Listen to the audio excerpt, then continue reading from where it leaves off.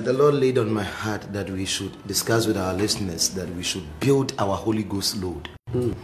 Build our Holy Ghost load. Now, when this pandemic broke forth, we've been hearing one term after the other from World Health Organization, and it seems they have been giving direction to nations as to how to deal with the virus. You see, every day and the new things they discover about this virus and how they inform the nations as to what exactly to do. Listening to World Health Organization, you realize that they have brought up several cautions, several precautions and all that. Some of the things they've been saying is that as a carrier of the virus, you may not necessarily be able to transmit the virus to another person unless you have built your viral load. So if your viral load has been increased or is increased, then you can transmit from one person to the other. So one of the days I was doing a reading around this thing, and the Lord directed me to read Acts chapter 1 verse 8. Can you please read that scripture for us, please? Acts chapter 1 verse 8. But you will receive power when the Holy Spirit comes on you, and you'll be my witnesses in Jerusalem, in all Judea and Samaria, and to the ends of the earth. Hallelujah. Yeah. So you'll be wondering, what does this Acts chapter 8 got to do with building your Holy Ghost load? And you see, he said you shall receive power when the Holy Spirit comes upon you, and something will happen. You will be witnesses unto me. You'll be witnesses from Jerusalem, Samaria, unto the uttermost part of the earth. In March this year, we got the first case of coronavirus in our country. Within a space of a few months down the line, we are about 24,000 thereabout.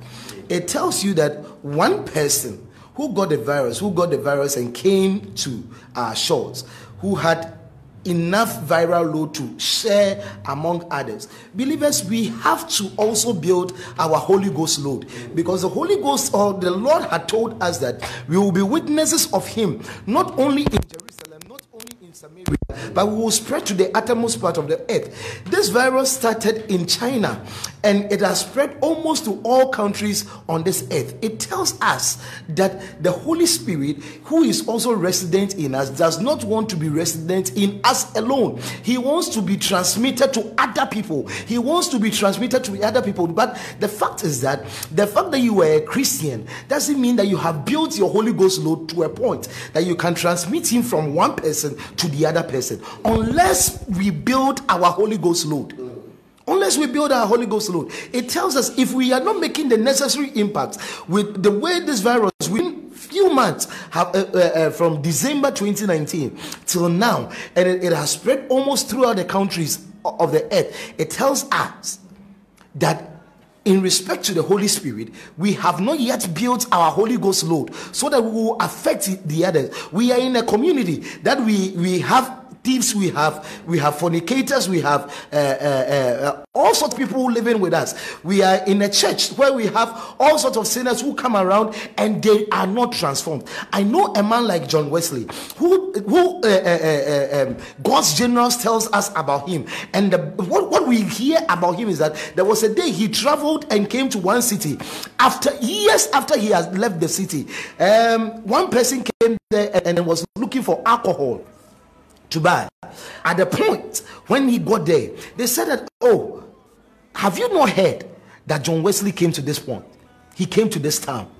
The man had built his Holy Ghost load to the point that he could move in a city and the whole city will not even drink alcohol again. We have churches that nearby there are what do you call it? Blue kiosks opposite. We have churches now which has blue kiosks just opposite, and people go and drink and they will pass by the church and go, and they are not transformed. What is the basis of these things happening? It tells us simply that as a church, as individuals, we have not built our Holy Ghost load. We have not built our Holy Ghost. So it is not that the Holy Spirit is not in us. No, because on the day of salvation, the Holy Ghost became a seal upon us. But it is not enough. The Holy Ghost comes to live in us, but it is not in us. He also comes upon us for ministry. He comes upon us to affect other people. And beloved, if you are a believer and you are not affecting others, if you are a believer and you are not evangelizing unto others, the only thing that we can tell you is that you have not built your Holy Ghost load. You have not built your Holy Ghost load. In Acts chapter 9, we have a man a man named Paul. He was actually an unbeliever, and he moved and he was beating and persecuting Christians and all that. In that scripture, in Acts chapter 9, he was moving one day. He had obtained letters to go and persecute the church. On his way, he met the Lord Jesus. He met the Lord, and there is a striking statement, I think, in verse 17, Acts 9:17. And Ananias went with. Can you read that portion? Verse 17. Ananias went to the house and entered it. Placing his hands on Saul, he said, "Brother Saul, the Lord Jesus, who appeared to you on the road as you were coming here, has sent me so that you may see again and be filled with the Holy Spirit." And that he will be filled with the Holy Spirit. That was the game changer.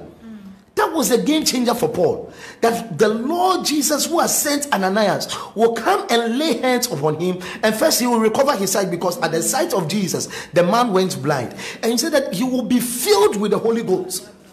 Read the verse 18 for us.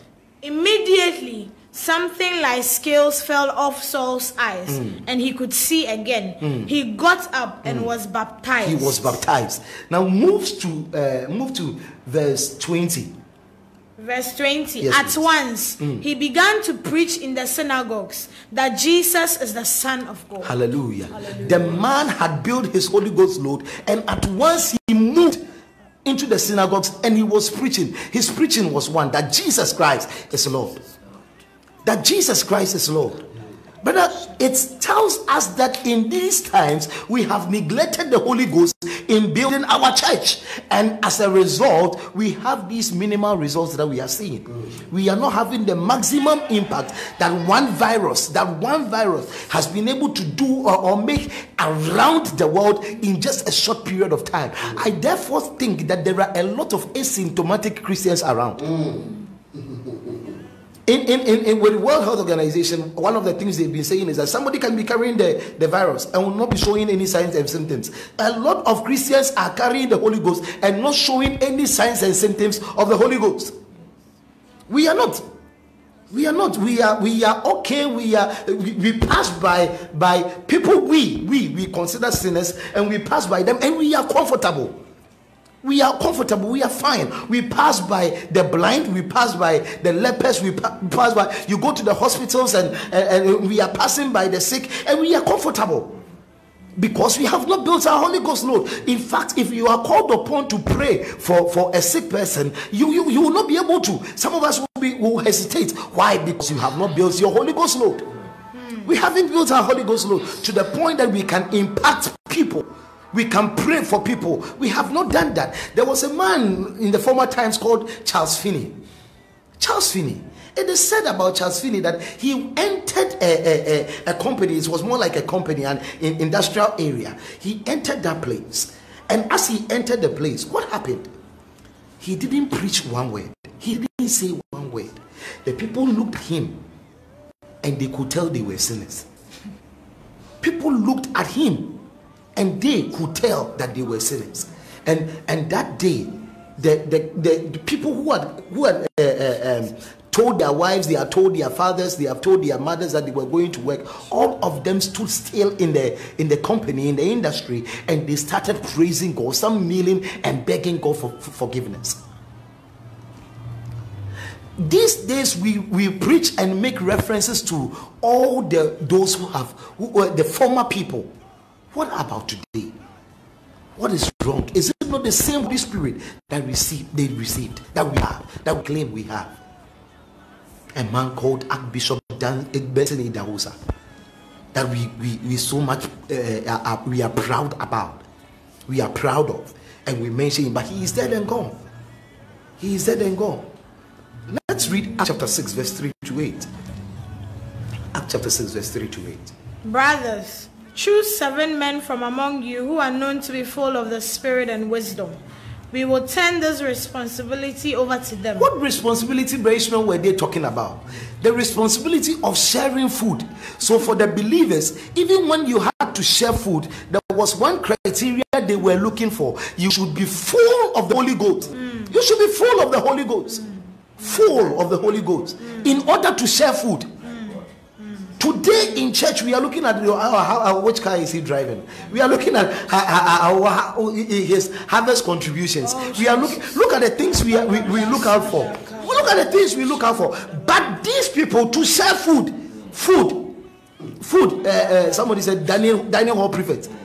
To share food, they were looking for a man or people who were full of the Holy Ghost and full of faith. Read on and let's see what happened. We will turn this responsibility over to them and will give our attention to prayer and the ministry of the word. No, we will not come and share food and all that. We will give attention to prayer and the word. But for those who will share food, let them be full of the Holy Ghost. Because even in sharing food, they know that food is one area that can cause the collapse of the church. They will share food and one singer will get one, the other singer will get a small meat, and that alone can bring a division in the church. So it takes the Holy Ghost to fill a man in order to share food. And we are giving sensitive positions to people who don't even know that there is a Holy Ghost. This proposal pleased the whole group. They chose Stephen, a man full of faith and of the Holy Spirit. A man full of faith and of the Holy Spirit. They chose other believers. Also Philip, Prochorus, Nicanor, Timon, Parmenas, and Nicholas from Antioch, a convert to Judaism.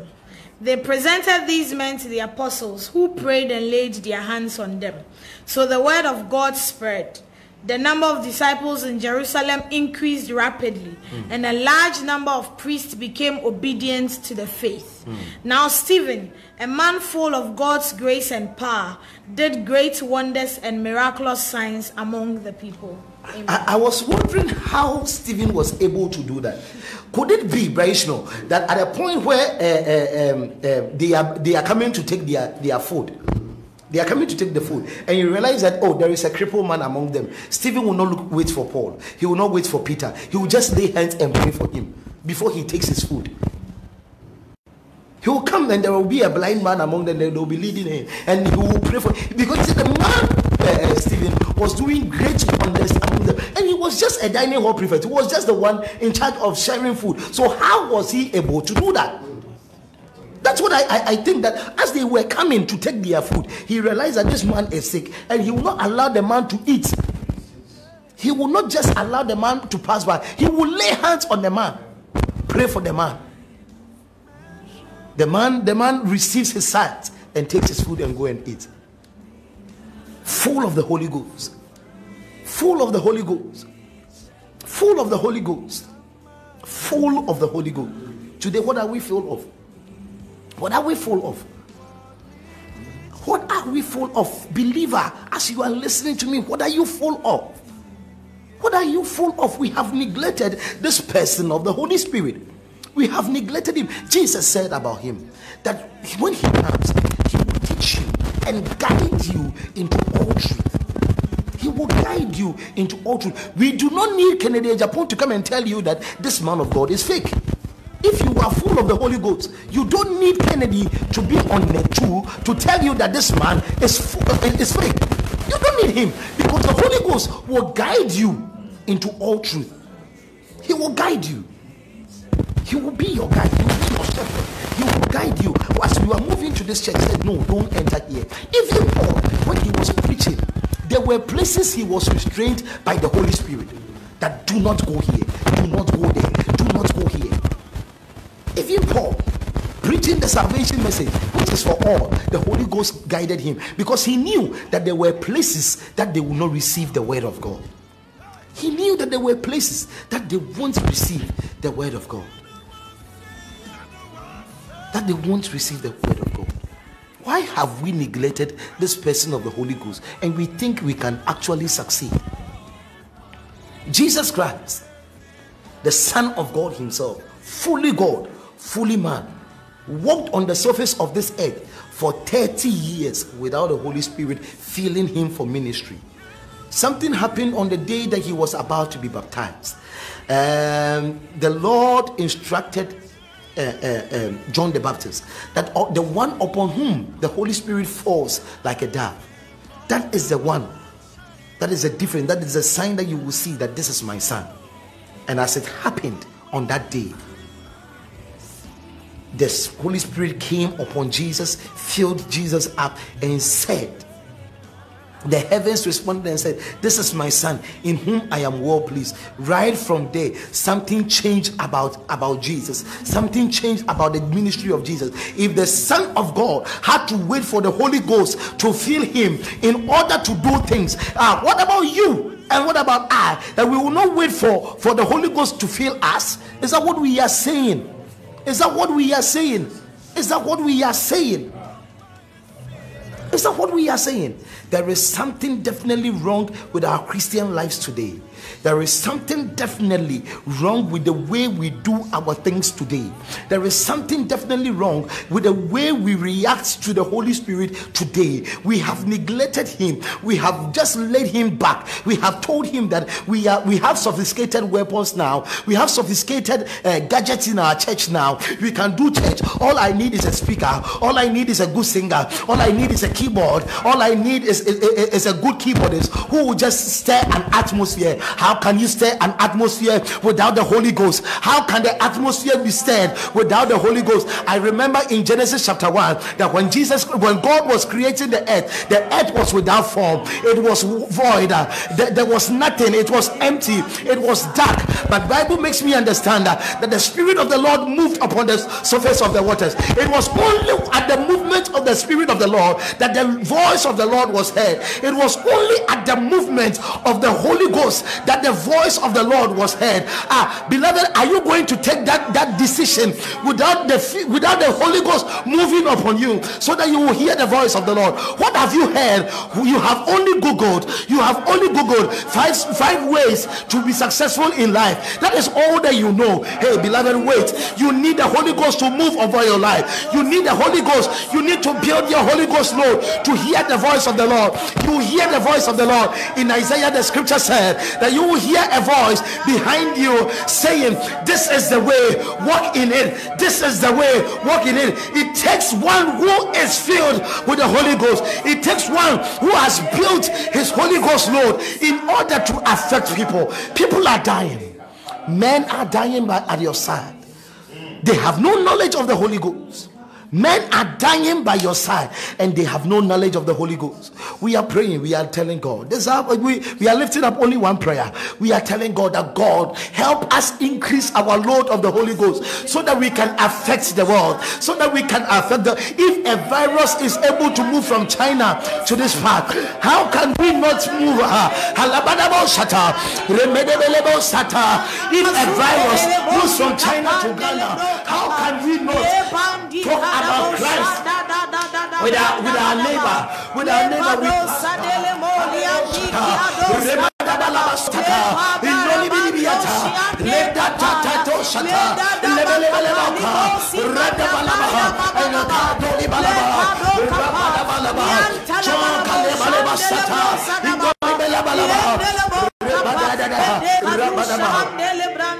John met Jesus and he said about him that you would increase and I will decrease. We are praying our last prayer that God enlarge our capacity, Holy Spirit. Enlarge us, Holy Ghost. Enlarge us, increase in us. Increase in us, oh God. Increase, oh Lord, in the name of Jesus. Increase in us, oh God. Increase in us, oh God. Increase in us, oh God. In the name of Jesus. Thank you, Lord. Father, we pray in the name of Jesus. increase and we will decrease. Lord, build our Holy Spirit load in the name of Jesus, that we will be able, oh God, to affect other generations and other people to the glory of your name. In Jesus' name we pray with thanksgiving. Amen. Amen.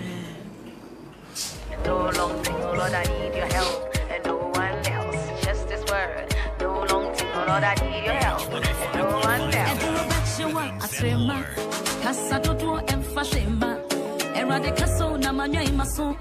Just one word is all I need.